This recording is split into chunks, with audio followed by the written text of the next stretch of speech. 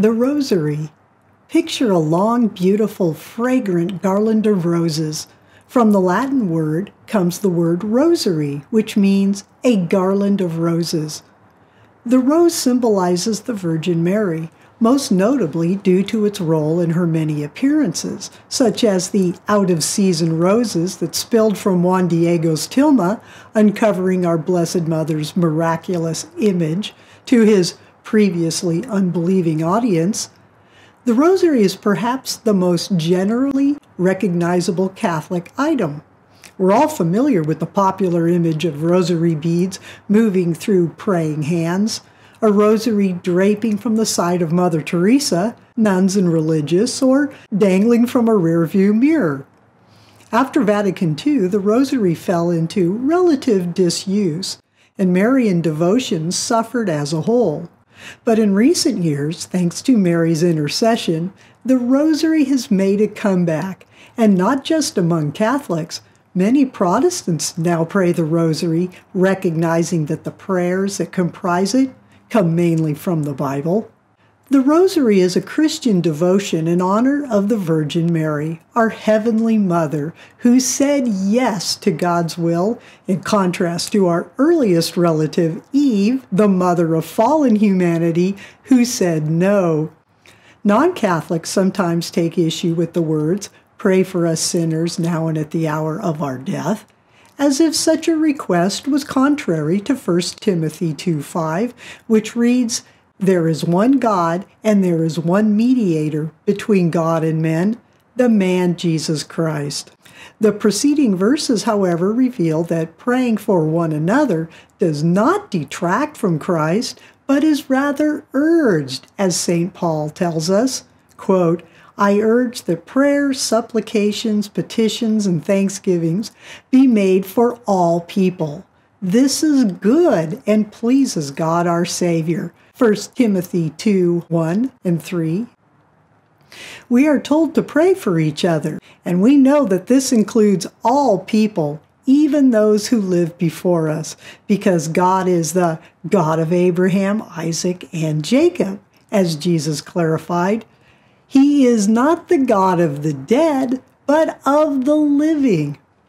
Those who argue that Paul's appeal for intercessory prayer applies only to those on earth should review Revelation 5:8, which reads, quote, "The 24 elders fell down before the Lamb, each holding a harp, and with golden bowls full of incense, which are the prayers of the saints," or the prayers of God's people, as the NIV prefers.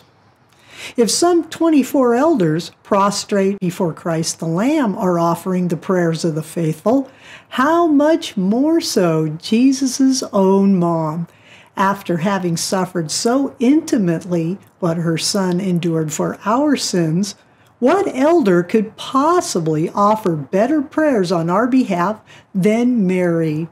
The Lamb they fell down before is none other than God's own, Mary's own Son. I could go on and on about tested and proven Marian apparitions and miracles. See my prophecy videos. A prime example is Fatima's Miracle of the Sun, which was witnessed by over 70,000 people, many of them atheists hostile to Christianity. This scientifically inexplicable phenomenon verified the reality of Mary's appearance on behalf of her Son's being so greatly dishonored by Earth's inhabitants. Countless proofs of her intercessory power have been given the modern world, yet many choose a veiled reality over Mary's motherly request that we return to her beloved Son. In the same way, atheists refuse to consider the evidence stacked in favor of God's existence, other resistant souls refuse to acknowledge or honor the woman God Himself created to be the mother of His Son. The apparitions and or lacrimations, which are divine tears, associated with La Salette in France, Fatima in Portugal, Akita in Japan, Syracuse in Sicily, Cochabamba in Bolivia, and Civitavecchia in Italy, were all approved by the Church. In fact, Miraculous lacrimations have increased worldwide at an unprecedented rate. Why? Because countless offenses hurled against Christ and his church from without and within have piled up to heaven like dirty laundry and called down upon earth a good scrubbing. Divine justice.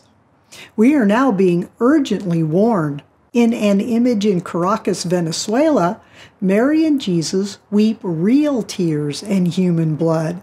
Nearby, another image sheds a mysterious oil. In Damascus, Syria, a lady develops stigmata, the miraculous wounds of Christ, that exude a fragrant supernatural oil. Through these divine liquids, many have been healed. In Houston, Texas, Jesus cries a mysterious, fragrant oil. In fact, all holy images brought into that particular home cry divine liquids. Such occurrences have historically appeared as a sign, often around the time some great trauma or event befell that area. Today, divine warnings in all forms are happening everywhere. Let this be a sign to us that some profound event is near, even at our doorstep. A mere search on YouTube will testify to this. Just be wary of the increasing number of fake videos created with editing software for the purpose of gaining financial points from increased viewership. If anything in a video promotes homosexuality, immodesty, or seeks to drive you from Orthodox Catholic teaching, worship, or tradition, don't trust it. It's infused with the spirit of Antichrist, whether the video creator's aware of it or not. So, where did the Rosary come from? Some say that St. Dominic, founder of the Order of Preachers, the Dominicans, instituted the Rosary. But actually, certain parts of the Rosary predate Dominic, and other parts were added after his death. Centuries before Dominic, monks had begun reciting all 150 psalms on a regular basis. Over time, it was felt that the lay brothers, known as the conversi, should have some form of prayer all their own. They were distinct from the choir monks, and one chief distinction was that they were illiterate. During prayerful meditation, since they couldn't read, they were unable to recite all 150 psalms with the monks. They needed prayer that could be easily memorized. But rather than choose one or two psalms, how would one pick only two? The prayer first chosen was the Our Father, and depending on the circumstances, it was said 50 or 100 times while meditating. These conversi would use rosaries to keep count, and the rosaries were then known as paternosters, Our Fathers, as Jesus had taught us to pray. By the 12th century, they were being used to count the first half of what we call now the Hail Mary, taken directly from Scripture. The second half of the Hail Mary was added later in response to heresies that denied Jesus was truly human, had a mother, or that Jesus was truly God. That is why it includes the words Mother of God. Jesus has a human mother, and Jesus is also God. He is not merely a good person or a mighty prophet. To deny that Mary is Mother of God, that is, the human mother of the second divine person of the one Holy Trinity, is to deny the Trinity altogether.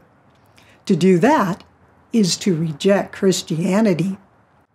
As Christians grew in understanding of the Rosary, making more frequent use of it, both Catholics and non-Catholics alike came to see how its meditations enwrap the soul with heavenly aroma of the Blessed Mother of Jesus, who is God, in honor of our Lord and Savior Jesus Christ. What better way to honor God the Father than to honor God the Son? And what better way to honor God the Son than to honor his human mother? Like liturgical music playing in the background, the prayers of the Rosary are recited as one meditates upon the mysteries of God's salvific plan. The Rosary begins with the Apostles' Creed, the Credo, the Our Father, which is the Lord's Prayer or the Pater Noster, 3 Hail Marys, Aves, and the Glory Be, Gloria Patri. Per Mary's request, most add the Fatima prayer after each Glory Be. Heaven encourages us to sing a new song to the Lord. What better way to honor the Son than to pray along with his mother through the gift of her Holy Rosary? And in another video, I'll show you how to sing as you recite this beautiful devotion. God bless.